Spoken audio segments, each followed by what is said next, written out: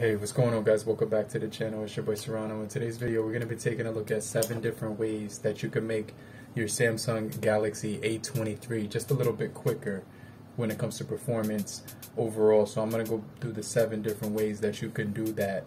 But make sure you guys stay locked into the end of the video, because this video is going to help you, and I don't want you to miss any single one of the features that we're going to be talking about that's going to make your A23, your Samsung Galaxy A23 faster. But if you're brand new to the channel, I truly appreciate you for coming through. If you're brand new, I encourage you to subscribe if you find this information in the least bit helpful. But if you're already a part of the crew, salute.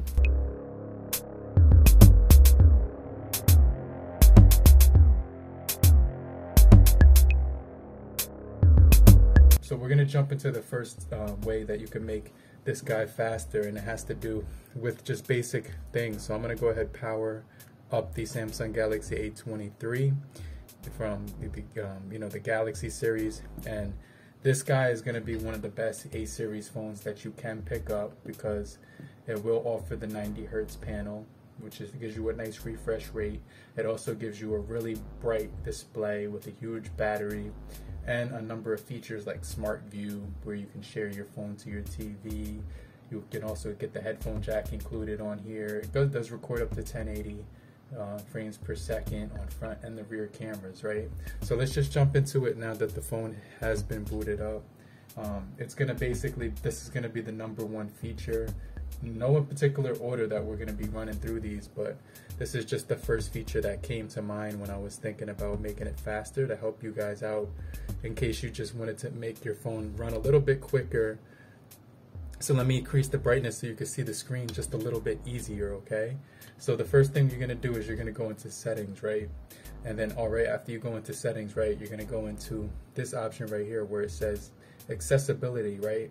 And then once you're inside of that, you're going to have some features inside of here that's going to help you enhance your display, your phone. So what you're going to do is you're going to go into visibility enhancement, and then you're just going to remove this guy right here where it says remove animations. And what that does is it actually makes it just a tad quicker visually.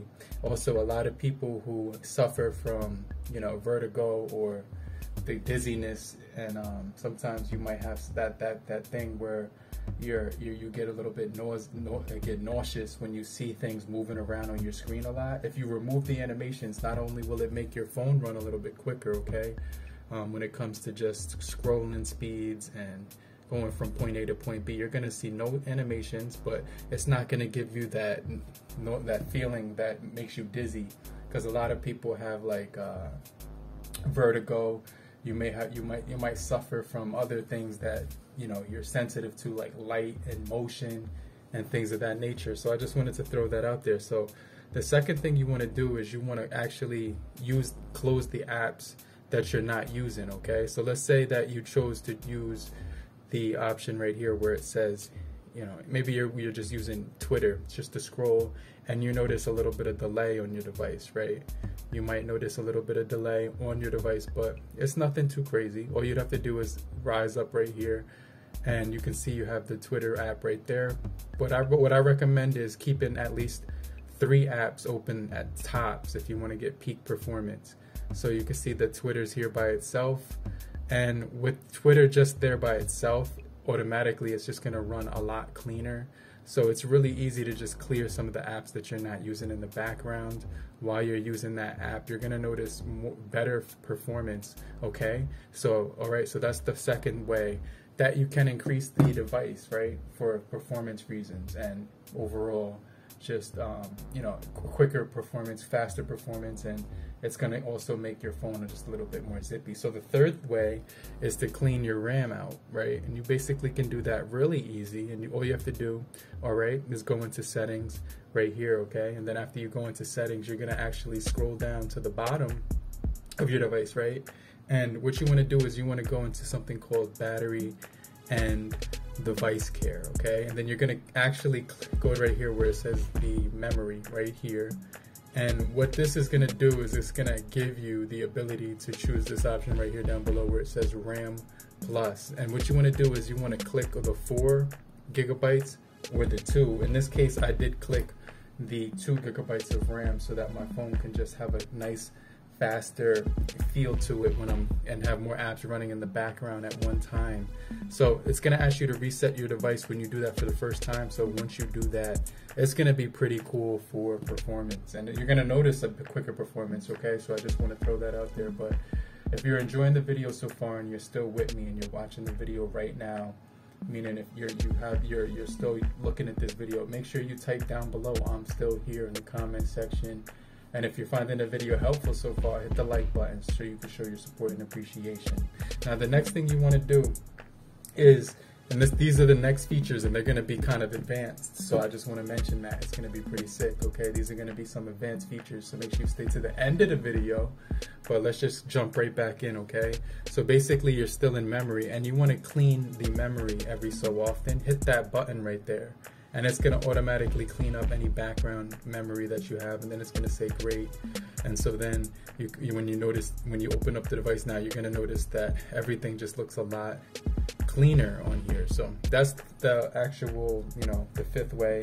So this is where it gets kind of sick. Okay, so make sure you stay locked in with me. So what you want to do is go into something called settings right here. After you click settings, you want to click accessibility one more time, right? But when you're in accessibility this time, you're going to find something called interactions and dexterity, right? And this is where it gets funky, because right here is what I did is I went into the option where it did say touch and hold delay. Now by default it will be at the short setting right here, 0.5 seconds. But what you want to do is actually make the delay time very short. So now if you're typing on the keyboard, it's going to be at very short. So if you're just typing on here, I could type I don't know, YouTube. The touch controls is going to be almost instantaneous when you're touching on the keyboard, and basic touch functions are going to be a lot cleaner. So that's something that I did notice, because it's going to actually make the touch delay response from 0.5 seconds to 0.3, speeding up the overall keyboard performance so you won't have any keyboard lag. So I heard a lot of people complaining about keyboard lag, so I just wanted to show you how to make your keyboard typing experience faster, where there won't be any delay when you're typing on your keyboard with the touch responsiveness. Okay, so just keep that in mind, right? So the next feature that we're going to be talking about with this guy right here, and this is going to be another advanced feature. So you basically want to go right here where it says this is going to be an advanced feature, like I mentioned. So you want to go right here all the way to the bottom, and you want to hit about phone, and this is where I'm going to have to go into my option right here where it says software, information. So you go into settings and then you click software information, and then when you find this screen, you want to click the build number 5 times, and then you want to enter your pattern on your device. Okay, after you enter your pattern on your device, right, you're gonna it's gonna say developer mode has been turned on. So just go back into settings after you back out, and now scroll to the very bottom, and you're gonna see a new menu all the way at the bottom up here called developer options. Okay, and this is a pretty cool feature because someone had actually brought this up to my attention. What you want to do is scroll to the very bottom of the device, and you're gonna see something really cool that's called no background processes. So I'm gonna keep scrolling until I see that, right? But you just keep scrolling all the way down. Take your time. It might take a minute to get there, okay? Because there's a lot of features inside of here. But it's gonna be all the way down at the bottom. And right here it is, background processes limit. So right here it's gonna say standard limit, okay? But if what you want to do is click no background processes, okay? And now what you're gonna notice is that the phone will actually open up apps extremely fast. It's gonna be impeccable when it comes to the speed, and you're gonna notice that, look, everything is just gonna seem extremely quick, right? You're gonna be able to get to point A to point B really fast. That's one of the advanced features, because nothing is going to be running in the background at any time, so you're basically going to speed up activity on your device all around all the time. And this is what's going to make the phone run really, really whistle smooth and really quick. So you're going to notice a big peak in performance when it comes to that feature, and shout out to the person who did mention that thing to me, because I wouldn't have known about it if if the dude who had talked about it in my last speed video didn't mention it. So shout out to you, for real. You know, whoever, I forget what your name is, but shout out to you. But I definitely think this is a feature that you should know about when it comes to the overall processing and speed and performance of the A23. This will even work with the A13, A12, A02s, A3s, things of that nature. So the last feature is not really that advanced. It's a direct takeaway from just a feature that's mainly in the device, a selling point of this device. And you go to display, and if your device is actually set up for the scrolling speeds option right here, what you want to do is go to motion smoothness. And I like to keep it all the time at 90 Hertz because this is going to help when it comes to the scrolling speed of your device. So if you want to get longer battery, you will change it to 60 Hertz display, right, for refresh rate times.